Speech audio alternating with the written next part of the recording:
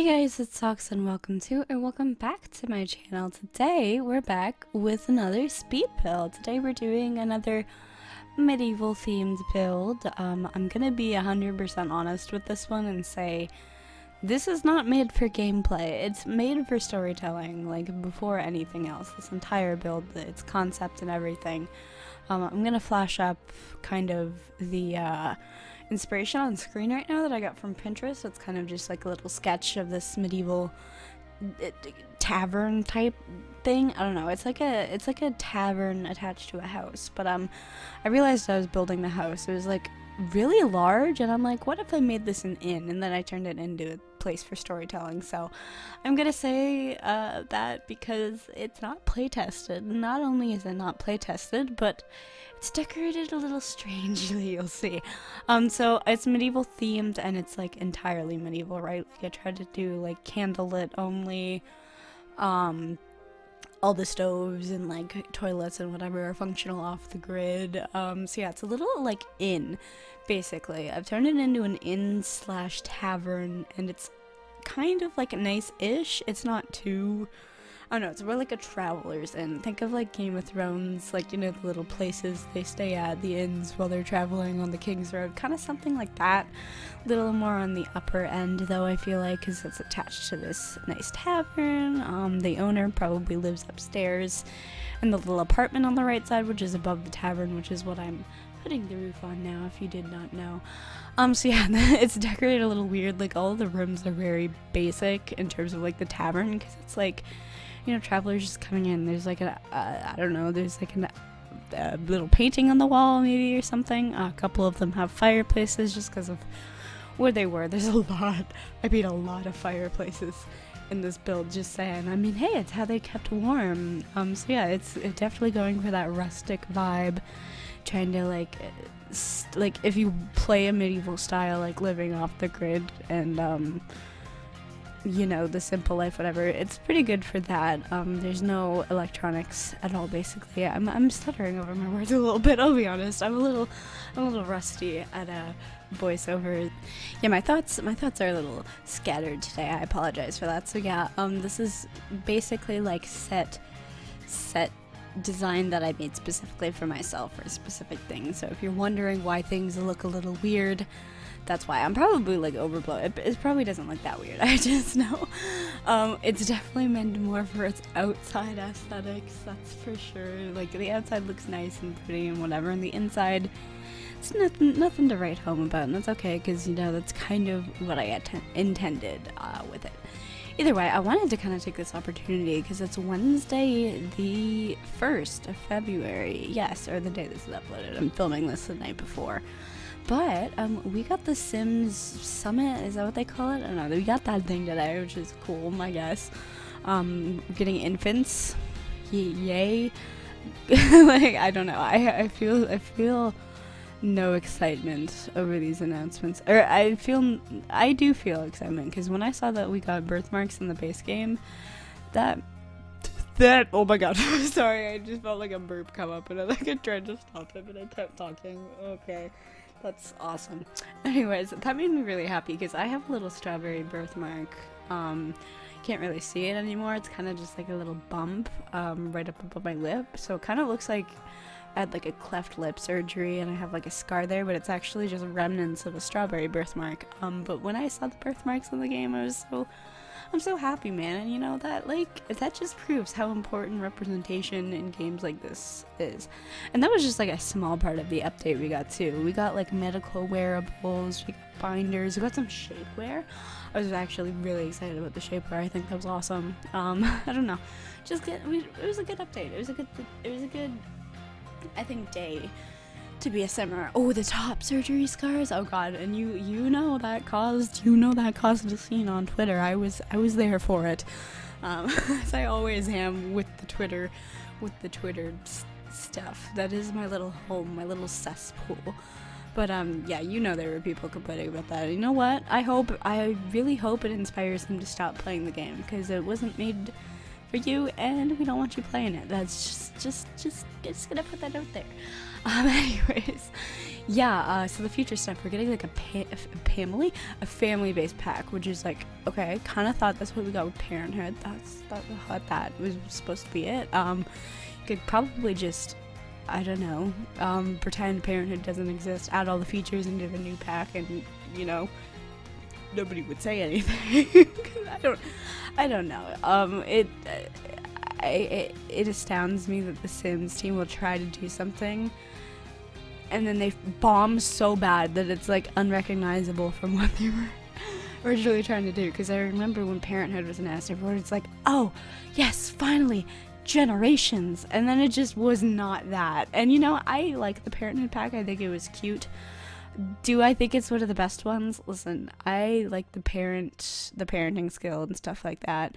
Didn't really come with a new world, which kind of sucked. It came with some cool, like, in-depth gameplay, but at the end of the day, like, if you're just gonna do a Generations pack again, like, just throw it then. It just felt like a rushed thing.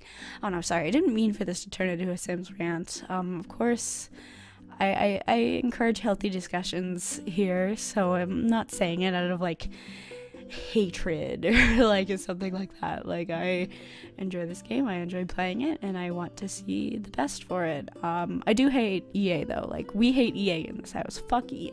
Me and my homies hate EA, but so does like the entire internet community, let's be real. So I don't mean, I'm trying to have genuine discussions when I talk about things like this. So feel free to let me know what you think as well, because, you know, I didn't want to do an entire separate video on it, because I feel like I'm not that channel. I mean, unless I'm doing it with my boyfriend. I thought about reacting to the new stuff with my boyfriend, then I thought, hey, no, no, I just don't need to. Like, what would we say? How can we be funny when it's, like, people getting representation? Like, are we gonna make jokes about, like, hearing it? Like, no. Like, I thought about it for a quick second. Maybe when the family pack, maybe, oh, okay, we'll do a review on the family pack when that comes out. I think, when does it come out? Oh yeah, we don't know yet. We're getting an announcement in like 2 days or a day from now when we're watching this. I don't know. Maybe we'll do that. But yeah, we're kind of moving on to the kitchen in the inn. Not the inn, the tavern side of the building. So I kind of have this little ladder going up from the kitchen to this makeshift hallway. And this makeshift hallway leads into a bathroom, as well as the, I guess you can call it apartment dwellings. I feel like apartments didn't exist in medieval times, or at least they weren't called apartments, but it's the dwellings of whoever owns this place, or maybe they rented it out. I don't know. This is on the island of Windenburg, and I had this thing set up on Windenburg where I wanted to make the middle island like kind of a medieval, like, themed thing with a bunch of medieval type builds. It's kind of like a mini project I'm working on. This is the first one. I'm gonna take on the 64 by 64 lot and make a castle. That's gonna be a little frightening and intense, because I don't think I've ever actually tried before. Like, I've made decently sized manors and some mansions, never a full-on castle, but I think it'll be fun. I think it might take me a while. I feel like, I don't know, while I do this project, just general speed builds might slow down a little bit, just because, like, I don't know, when I start something I want to get it done, but these builds might take a little while. So one thing I imagined is kind of making like a little town-ish section, because I didn't include like a shower. Sorry, this sounds weird to say. I didn't include a shower, and I think this build at all. I wanted to kind of like make kind of a separate bathhouse, you know, or like I feel like people in medieval times would have just jumped in the water to bathe. Really, that's kind of how they do it. But maybe like a separate bathhouse, it's because, you know, it is near an inn. So yeah, it's like really medieval, you know. Like, I went full on for those vibes. Don't you worry. I have this one really nice suite that's like nicer than all the others. Oh, listen, it's for storytelling purposes, so I like can't say too much, but if you want to follow me on Twitter for all my actual storytelling stuff, I do a fair bit on here with my LPs, but like I do the actual intense stuff on my Twitter, mostly because like because like I eventually want to monetize my YouTube channel if I can like get it up there. So yeah, I don't think I should be posting some of my stories that I do on there here, just because they are a little little more explicit. But if you're interested in that, you can go check me out on Twitter. It's in my description all the time. Anyways, we're moving on to decorating the inn.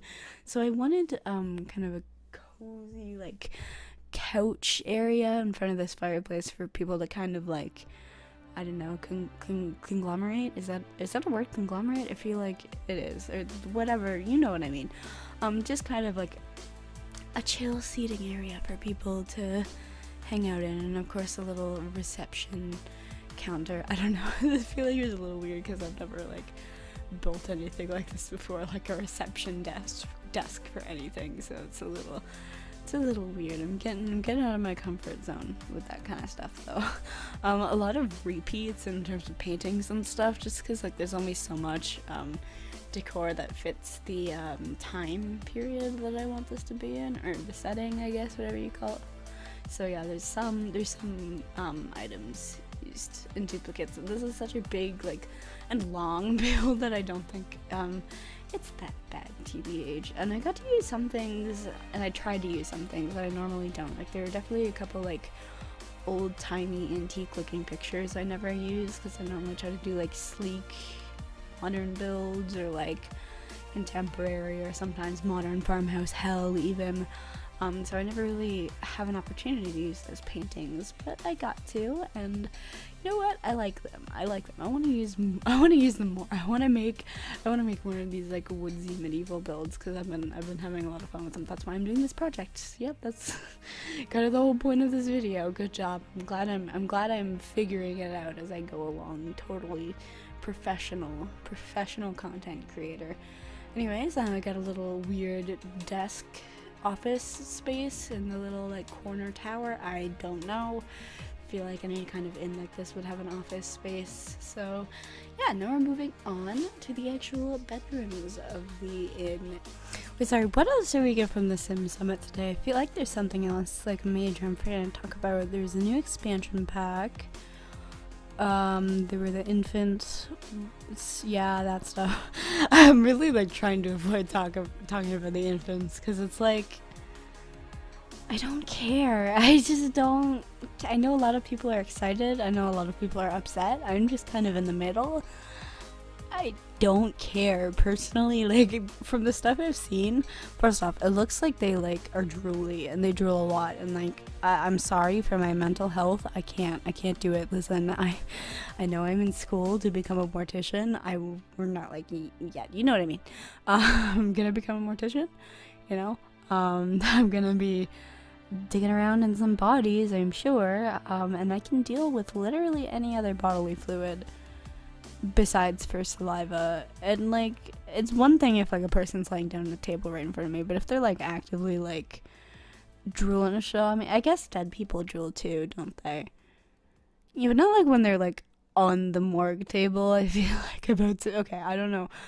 Wow, okay, I'm gonna have to add a warning now into the beginning of this video, because I started talking about, oh my god. Anyways, moving on from the mortician talk. Yeah, I'm not a fan of saliva, so like, honestly, I think I'll just skip the life stage, pretend 10 toddlers are kind of infants. Like, I feel like there's nothing wrong with the life stages and how they are. Or, actually, no, I do wish we had preteens. I think I can 100% say I wish we would have had preteens instead of anything else. Because, like, first off, the teen sims need to be shorter. Like, I cannot play my game without the teen, shorter sim mod. But I think preteens is, like, such a distinct, like, life stage that often really gets ignored. But it's, like, I feel like one of the most consequential of your life. And I know that it's, like, you have a long life, whatever. The lifespan's so long. Happens as a kid doesn't really matter as you grow up, but yeah, it kind of does. Your environment, how you deal with it, whatever. Like, besides for mortuary school, I also considered teaching, and honestly, like, I want to teach like that kind of group of kids, like the preteen to early teens, because like, I don't know, I think I was at my worst mentally ever at that state, and they're like kind of a hard age to like understand, you know. becoming their own person, but they often also get, I don't know, kind of left blindsided, kind of left misunderstood. I know the whole misunderstood, you don't understand me, whatever, but it's kind of true. But, you know, like, it is kind of true. It's an important developmental stage. So I think really for good family gameplay, oh my god, I still can't believe these walls aren't fixed. I wish we had those fixed. The curved walls are so glitchy, man. But yeah, I think like family gameplay could have been improved more by adding preteens than infants, TBH. And like, they'll be cool, whatever. I'm happy for the people who want them, who really wanted them, and that's awesome. Like, I'm just happy that they're listening to people who are asking for stuff. And the diversity this stream, by the way, holy shit, they stepped it the fuck up. They listened when they got blast last time. Honestly, great, glad that happened. That was beautiful to see. That they're actually like taking notes and like improving upon shit they said they're going to do. That is what I'm really happy about. They're being a little more transparent, the Sims team, right now, so I'm kind of jiving with them, kind of happy to see for this new direction. Oh yeah, the Sims 5, yeah, but I don't care. Sorry, that's what else was announced at the Sims Summit. I literally don't care. I see like, oh, Sims 5 this on my Twitter feed, and I scroll. I just do not care. I'm like fine with the game we have right now. I'm playing it. I'm still trying to like get the most out of it. I'm fine with it sticking around for a while. Obviously, I don't think it'll be out for a long time either, but it's like, while it's not out, I don't care about the development right now. I mean, like, if, you know, sharing the development process is great, it's just, I don't want to look at it. I'm happy with this game right now. But I'm sure in the future, when I get entirely burnt out of this game, I'm nearing 10k hours on it, that I will maybe want a new install eventually. But yeah, we're getting to the end of the speed build. I hope you guys enjoyed. This build will be on my gallery, of course. It's used no CC. Gallery ID is in the description below. And yeah, thank you all for watching. I will see you all in the next video of whatever I make. Bye.